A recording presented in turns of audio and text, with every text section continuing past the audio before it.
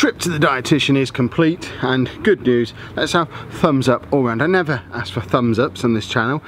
We need likes for this though. He's put on £1 pound, which might not seem like a big deal, especially when he's in a family where we put on £1 pound having lunch. But for him it's a big deal that he's put on £1 pound. They put him on the vitamin supplements last time we were in. They tried him on these vitamin enriched, calorie enriched milkshakes, which didn't work at all. He wouldn't take them, he was just retching whenever we offered them to him. But they've put him on this vitamin powder stuff that he has in his custard, and it seems to be working. He's still on a very, very limited diet, but the dietitian was really happy, to the point where she was on the verge of discharging us from her services until we raised the issue that he's still not really having any protein, and we'd like to come up with a way to get more protein into him, because we had to switch him off of the normal ambrosia custard that he was having because his trump smelt really bad. So we put him onto Alpro almond based custard stuff, which she was a little bit iffy about because apparently it's got slightly less protein, slightly more estrogen, which isn't ideal for him. But in the end she had to look at some alternative options and decided it was probably fine. So he's still having that with the vitamins mixed in. Hello. Film it. Yeah, he's there up there. As you can see, Anna's wearing a different Holo shirt today, so she's going to keep wearing them until they start sending them to her for free. No, he's put on £1 pound. That's really positive. She seemed fairly happy with what he was eating. It's quite nice to have a professional involved in this who's a little bit more realistic about her expectations, because we said, have you got like a miracle method for getting him to start eating steak and chips or just some vegetables or something? And her response was just no. You know, as long as his weight is at a level that we're all comfortable with, which it is. He's back onto his percentile that he's been on all his life. Now he's like 22nd percentile, if that means anything to people who know about these kind of things, which is where he's been for the last 10-12 years. So it's not, it's underweight if you look at him in terms of BMI, but for him it's a fairly natural weight for him to be at, and he dipped well below that earlier in the year, which is when we were all really concerned about his eating. But his daily diet now, still on the salt and vinegar Walker's crisps. By the way, if you want to buy yourself some of those, that might be handy. They've got a marketing campaign on at the moment, which we're not that worried about, because it's a choose me or lose me campaign from Walker's, which obviously they're not going to stop doing salt and vinegar, but the campaign says they've got the green crisps from this country plus a popular green crisp from elsewhere in the world, and the one they've got is lime and pepper, which apparently is the popular green choice in Australia. If you're in Australia, let me know. Surely green crisps are still just salt and vinegar, aren't they? And this is just an extra flavour. But Walkers tell us not, and whichever one sells most over a certain period of time will be the one that's green going forward. They're not going to stop doing salt and vinegar anyway, but why not add into a Walker's marketing campaign? You never know, they might watch this, think, oh, he just did some great marketing for us, let's send him a whole load of free crisps. And that would be the biggest financial difference maker anyone could ever make to us, if we could get his crisps for free. Because at the moment we spend about £30 a week salt and vinegar Walker's crisps for him. So it'd be quite nice if we could reduce that load. That wasn't supposed to turn into marketing. So he has the crisps, probably between 12 and 18 packets of crisps a day, which in itself, I mean, it seems like a lot. It's a lot of calories. I don't know how he's only put on £1 pound. If I had 18 bags of crisps a day, I'd be just like a blob in a chair in no time. I think Anna can hear me from all the way over there because she's giggling at the right moments.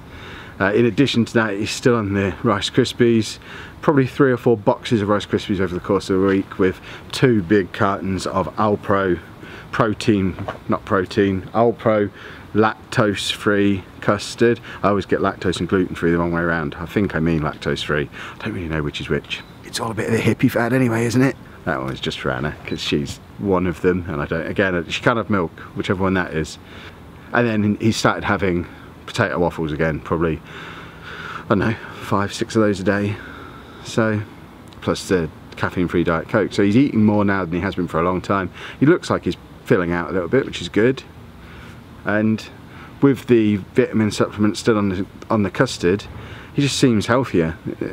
Regardless of the fact that he's got the medicine in him as well now, he just seems healthier, which is really, really cool, and all a step in the right direction. So all we're going to be we've got one more session with the dietitian now. She said we can probably finish here if you want, or do you want one more? So we're having one more just to see if there's anything we can do about the protein. So she suggested a different lactose-free custard option that has a little bit more protein in, plus she's going to sort out some protein powder that we can try and add to the custard. If he likes it, it might make a difference. If he doesn't, then we're going to kind of accept that as long as he keeps eating what he's eating now and continues to maintain that 22nd percentile, then we're all just going to be happy and leave it at that and focus on other more important things. So we're back with the dietitian again in October, and fingers crossed by then he'll be, I mean, I guess if he's going to start having protein, he's going to look like The Rock by Christmas, which that'd be interesting. I wonder if he'll sit for a tattoo. He wants to go and get some new dramas. Hold on, I need to do like a vlogger shot. There you go. This is what proper vloggers do, isn't it? Weird shots like this. This doesn't look weird in public. Can you even see me? I feel like it's really dark in the background. And now Andy's sitting on my back. Excellent. I've become a chair. I can't speak at this angle. How do people sit like this? This is horrible. My back hurts. What I was trying to say. There you go. That's, look at that. If you're also a vlogger watching this, this is groundbreaking. But look, it's possible to just sit like a normal person and talk into a camera. That's noteworthy for some of you. We did have a few fun and games getting here, which was nice. Grantham City Council, County Council, Town Council, Lincolnshire County Council, whatever council you are, I'm going to tag you all in this, don't worry. If you're going to close the road outside the hospital, bearing in mind it's where Grantham A&E is, I think, if you're going to close that road, set up a diversion, because we were supposed to be there at 10:30, we eventually got there at about 11 o'clock. The first 4 routes that Google Maps made available to us all hit us into this road that was closed. We ended up having to sit there with a map, like we were from the 70s, working out what route we'd have to go in, and then mixed it with some actual modern stuff as well, and plotted a route that took us into the centre of Grantham and then back out again. And we eventually did get there, but Grantham just set up a diversion, because that was silly. Obviously as well, because we are in Grantham, we're now sitting waiting for the bells. What time is it? It's 4 minutes. 4 minutes until the bells, and then apparently we're going pyjama shopping. 3 minutes.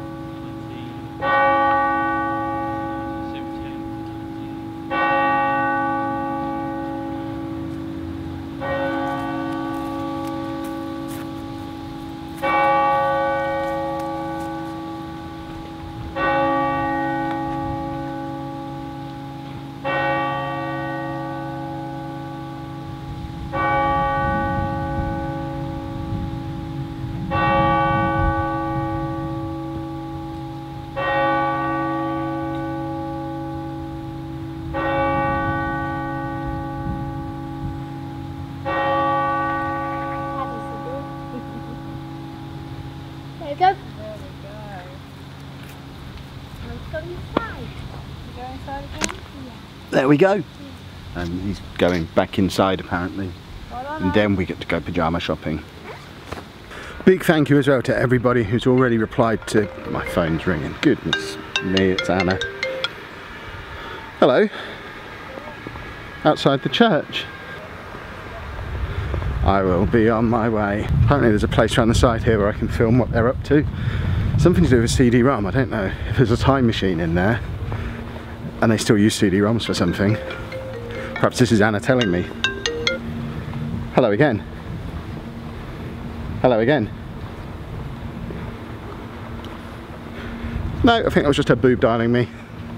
If I even come around the right way, should come around to where the other gate is. There's a window that you can film through. Well, the other gate's here. I'm moving away from the church. I'm sure I'll find a way back in. But what I was saying is a big thank you to those of you who've already replied to yesterday's vlog about plans for future of the channel, how we can make the videos a little bit more consistent in terms of quality, what kind of regular content we can include. it is really helpful. Just kicked a can. It's really helpful, those of you who've already given that feedback. I know there's some people who only watch the good videos that don't have a green screen in the thumbnail. So if you are one of those people and you want to have your say, go back and watch yesterday's video. It's one of the ones with the boring thumbnail, but it is going to be a good opportunity to, even if you don't watch the video, go into the comments to that video and let us know what changes you'd make to the channel. Because change is afoot, everybody. I don't know where this window is, by the way.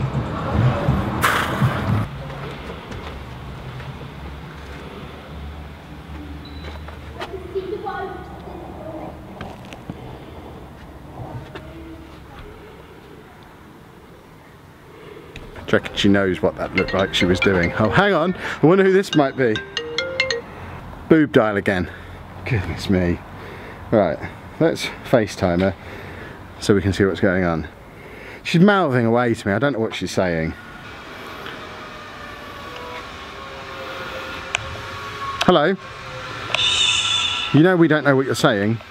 There's a service going on. There's a service going on and he's sat there on a computer looking at bells. Excellent. Hello, people in the service. Guess that's them leaving. I'll go back round the front to where they are.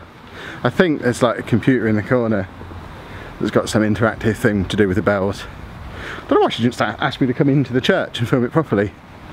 I'm over my bursting into flames thing now. Happy? Yes. Splendid. Great, look. I mean, that's like properly noteworthy. The first floor. We'll go for like something like that.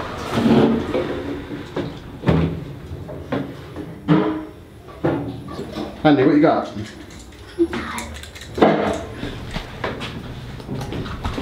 There we go. If you're wondering what's happening here, there's this YouTuber that he watches, I forget his name, I'll link to him down in the description though, who, all he does is he goes around lifts all around America with a little train called Diesel Doocy, and he takes the little train into the lift and then films the train in the lift, going up and down in the lift, describes what's going on in the lift. And he's been watching him for years. Recently though, the obsession is strong. He's got his little train that he calls Diesel Doocy, and this is what he now role plays it when he's in the lift, whenever he's with us, which is cool. Bit of role play. And now we're He wants new Jimmy Jones. buying pyjamas. What are these things at the top here? I've not seen these before. Little. You guys getting on my nerves. Are they little metal figures or little plastic figures? They've got DC, they've got Marvel, they've got a Spider-Man one that even has Spider-Gwen in. You ever seen Spider-Gwen in Asda before? Guardians of the Galaxy, Harry Potter, Star Wars. £9. They're pretty cool. I like them. Might have to investigate and see if that's something that we want a new collection of. Now he's changed, so I have the yellow one, he has the green one.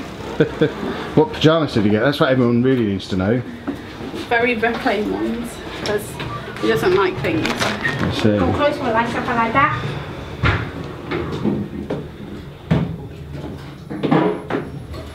Here we are ground floor. Here we are at ground floor.